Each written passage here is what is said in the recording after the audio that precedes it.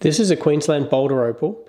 It's completely natural, not a doublet, not a triplet, not synthetic opal. It's bright, it's fiery, good sparkle. It's a rub over setting, so you can see where the metal closely hugs the opal.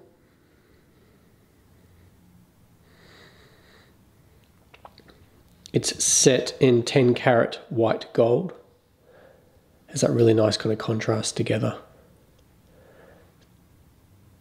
So boulder opal forms inside large ironstone boulders, and we've just removed one side, leaving the opal attached to the back. A little bit of island, a little bit of ironstone in the middle, creating like these little islands just amongst the colour. Beautiful.